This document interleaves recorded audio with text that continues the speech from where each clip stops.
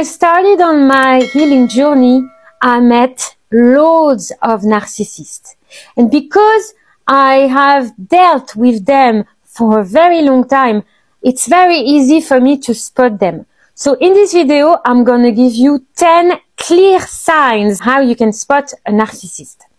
So the sign number 1, they're gonna spam you with some likes and attention, or telling you how much they love you and how much they miss you. And by the way, you can check my previous video. They text you, they love you. You will have the perfect explanation of how they do that. You will notice that when you have a conversation with them, they won't be possible to have this conversation for more than 2 minutes. Okay, because they have this lack of attention. Number 3.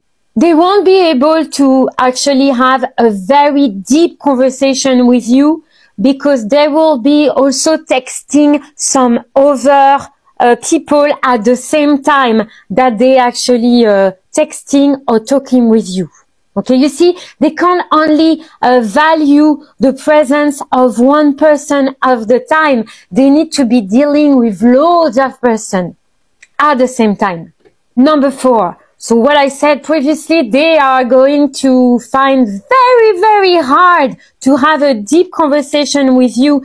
And most of the time, what they will tell you doesn't make any sense. Meaning you won't be able to have a very deep and interesting conversation. If you ask them a question, they won't be able to give you a clear answer because their brain is so foggy that they will not even be able to understand your question. Number 7, they are super stingy. You will not be able to borrow any money from them or ask them for some money for the simple reason that they are unable to invest any money on themselves.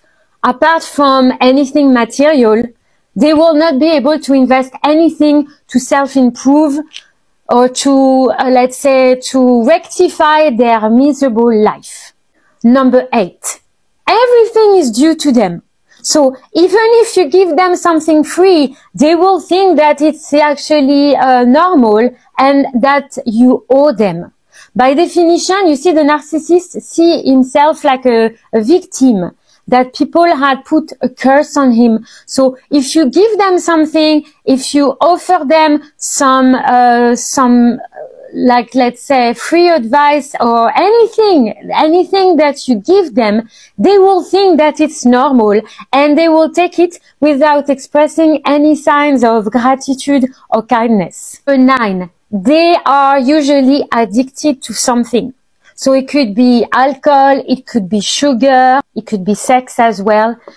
They always have this tendency to obsess over something to regulate their own emotions. And number 10, they need to be surrounded by successful people to feel better about themselves and their complete loser's life, basically. They will need to be close to somebody that has more money, and on top of that, they will actually be jealous of these people. So they will need some constant supply to feel better about their own miserable existence, but they will also need to glue over people that are successful to feel much better about their own miserable existence. So I hope it helps. If you know somebody like this, please don't hesitate to share my video to them, okay? Because we really need to wake them up. If you want more information, to book a therapy class with me, and I will be able to assist you.